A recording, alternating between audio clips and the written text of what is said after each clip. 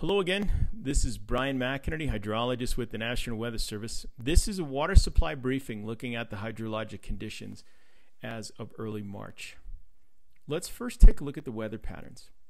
What we're looking at in this aqua color area is the Colorado and Great Basins. And we're going to move out over the Pacific. And what I'd like you to look at is the area up near the Pacific Northwest. And during December 2012, this is where the majority of the precipitation fell.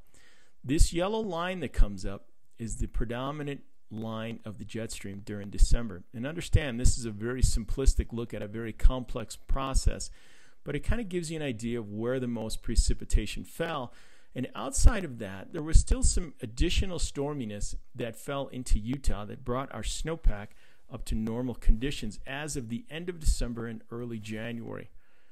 When we move to January 2013, we see a high pressure that parked over about 130 degrees longitude, which deflected most of the storm activity to the north of Utah. Then moving on to February, that same high pressure oscillated out to about 140 degrees longitude. And typically when this happens, it opens a door that allows storms to come into Utah. Unfortunately for us, and these yellow lines indicate, that most of the storms split. There was some from the north and there were others to the south, but yet we were missed out on most of the storms during February. So let's take a look at those snowpack numbers themselves. And these graphs are all very much the same. They're an average for each basin, snow water equivalent measured in water on the y-axis, time is on the x. The blue line is the 30-year average. 2011 is the aqua-colored line. 2012 is last year. 2013 is the current year we're at, and we see the Bear River Basin at 70% of normal.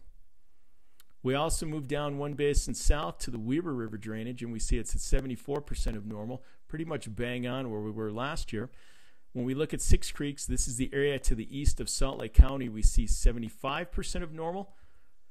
And Utah Lake, one drainage farther south, 73% of normal, not even close to 2011. The Duchesne Basin, which is the southern aspect of the Uinta Mountains, at 75% of normal. The Upper Green in Wyoming, also 75% of normal. Lake Powell, which includes Colorado and the Lower Green, at 75% of normal. Sevier River Group at 86% of normal, a little bit better than the rest of the state. And then we see down in near St. George, the Virgin River Group at 75% of normal.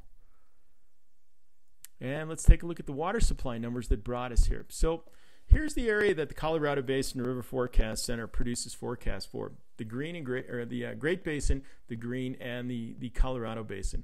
And their February forecast, and this is the amount of water that's expected to come out of the mountains from April 1st through the end of July.